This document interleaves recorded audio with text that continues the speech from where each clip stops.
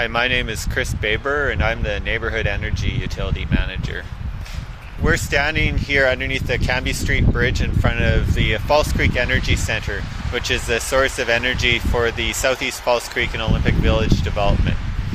This building produces hot water, which is piped through the village, used for the heating and domestic hot water purposes of those buildings. Eventually, the system will deliver energy for over 6 million square feet of buildings, which will include about 16,000 residents.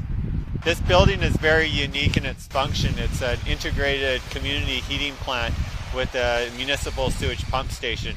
And the purpose of that integration is allow the city to make use of that sewage that flows through the pump station for waste heat recovery. So about 70% of the energy on an annual basis that this building provides, it comes from the sewage that flows through it. So we're just going to walk around the building here, and if you go just to the right of this V, you'll find a porthole that looks down underground. So when you're looking into this porthole, you're looking at what's called a heat pump, where we pump the filtered sewage through this heat pump.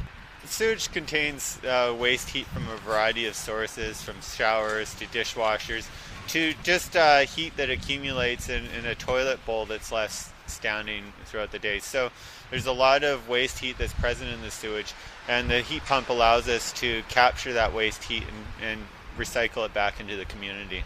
Now we'll go over here to the sidewalk by Spyglass Place, and we'll look into the boiler room. The Energy Centre has 3 high-efficiency natural gas boilers. These boilers are here to provide supplemental heat on the coldest days of the year, and also for a backup purpose. So these boilers produce a total capacity of about 16 megawatts of thermal energy, and on an annual basis they provide about 30% of our total energy. Okay, so we're going now north on the sidewalk on Spyglass Place, and just take a right and walk along the north side of this building underneath the bridge to the other side of the building. We're located now on the east side of the building, outside of the Operations Control Center.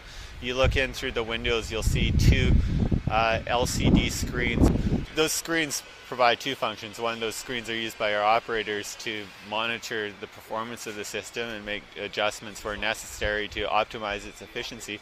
But also it's beneficial for the public, because they can look in and they can see real-time information on the energy that's being consumed in the neighborhood around them. So if you walk over here to the wood decking at the base of the stacks, you have 2 features of interest.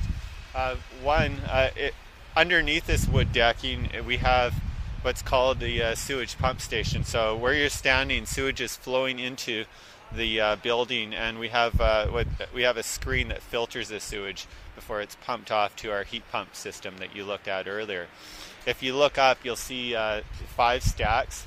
The 3 middle stacks are connected to our natural gas boilers. So when those boilers are operating, you'll see a steam plume rising from the stacks. The smallest stack resembles a pinky finger. That's connected to our emergency genset.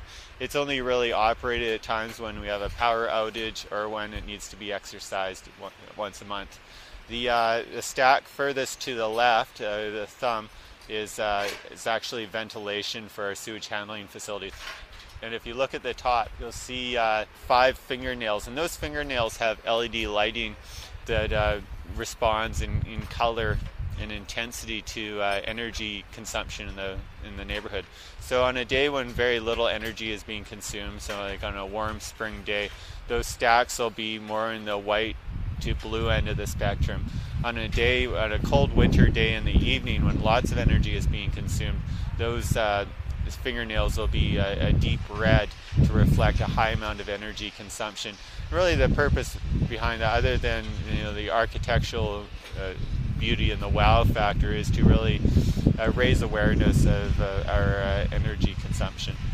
District energy is very commonplace in Northern Europe. In cities like Copenhagen and Stockholm, you have district heating systems that serve their entire metropolitan areas. And those district heating systems make use of a wide variety of renewable energy options. So their dependency on fossil fuels is very, very low. The great thing about district heating is it makes available use of a wide range of technologies that you couldn't otherwise adapt to an individual building.